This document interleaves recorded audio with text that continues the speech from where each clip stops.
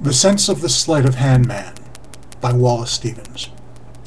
One's grand flights, one's Sunday baths, one's tootings at the weddings of the soul occur as they occur. So bluish clouds occurred above the empty house, and the leaves of the rhododendrons rattled their gold, as if someone lived there. Such floods of white came bursting from the clouds. So the wind threw its contorted strength around the sky. Could you have said the blue jay suddenly would swoop to earth? It is a wheel, the rays around the sun. The wheel survives the myths.